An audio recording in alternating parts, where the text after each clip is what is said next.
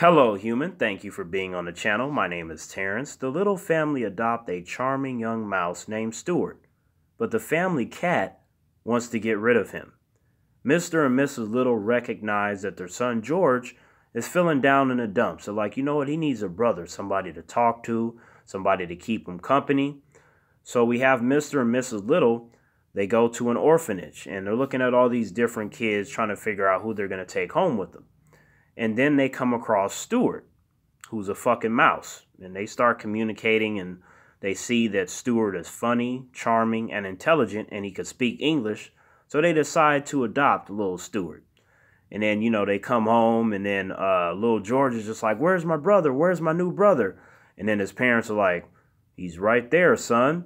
Meet Stuart." And then George looks so disappointed. He was like, "What the fuck is wrong with you guys? This is a goddamn mouse. I asked for a brother and you bring home a mouse. I should slap the shit out of you for this." And then, of course, Stuart was feeling bad, feeling rejected by his brother. Mr. and Mrs. Little, they felt like maybe they made a mistake. But it's interesting that over the course of the film, George really began to embrace Stuart as his brother when he realized, Stuart's pretty fucking cool. It don't matter that he's a mouse. But the cat of the house is just like, nah, fuck that nigga Stuart. He needs to get out of this fucking house. I don't care how y'all do it, but y'all gonna get rid of Stuart. Fuck that, or I'm gonna do it myself. I'm gonna lead this nigga outside. I'm gonna kill him or something. But if Stuart's gonna be in this house, then I can't be in this house. And I want to be in this house, so that means that motherfucker Stuart gotta go. So you have two things. You got number one, the cat is jealous of Stuart because he's getting all the family's attention. And then number two, that's a cat and Stuart is a mouse. You know how the whole cat and mouse thing go. And there are different things that happen in this film that are kind of fucked up, but then funny at the same time. On a scale from 1 to 10, 1 being horseshit on a hot, smelly ass day, and 10 being mind-blowingly amazing, I'm going to give this movie a 6.5 out of 10. I think it's a solid movie, a solid family movie.